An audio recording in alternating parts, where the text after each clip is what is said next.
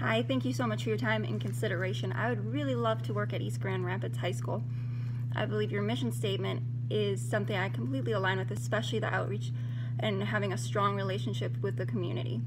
If we educate our students well and hold them to high standards and policies, our community will be strong and continue to grow and be stronger and stronger as we continue to keep our students to such high and strict standards.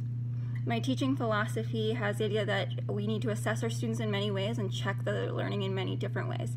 I myself had to get over test anxiety in college, so I understand the idea of sitting down and taking a test and that being the only thing that your grade relies on is very difficult. So we need to improve things we're weak on, but also highlight what they're good on. If they're great at being creative, making posters, speaking in public, make sure that those things are highlighted. That leads to my next point and my philosophy of praising the positives, not just sitting and talking about what they can't do, but what can they do and how great it is. This is not only great for promoting the positive behavior, but it works as such a great classroom management for me. I'm able to not only congratulate kids that are doing well, but also give an incentive to those kids that are having a harder time as to what, when they do well, I take notice and they want to work towards getting that recognition for hard work. And it's not just getting the A, it's the growth and the change and learning more.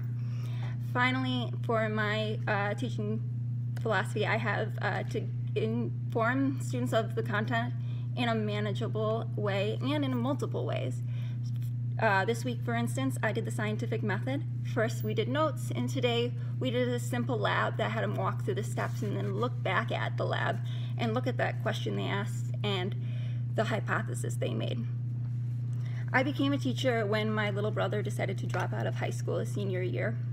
I really saw after that the effect that not having a high school diploma played on his professional career and his lack of job abilities and advancement. He couldn't really get many jobs.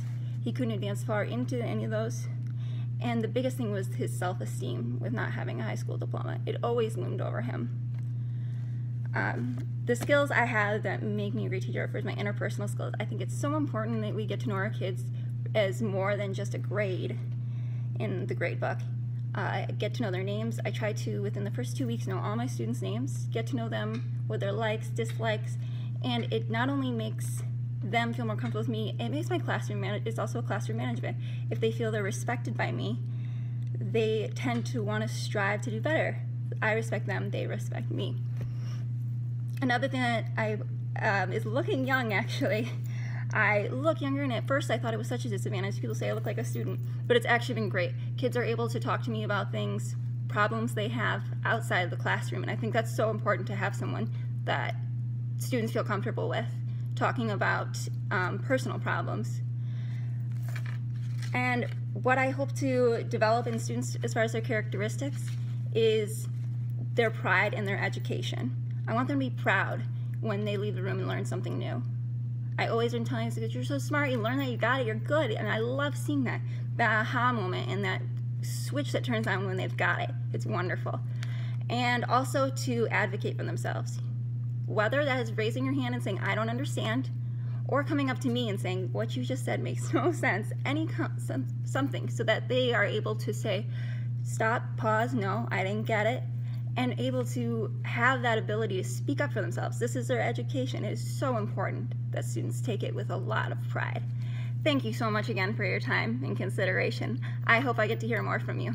I'm Jill Janotsky. Bye.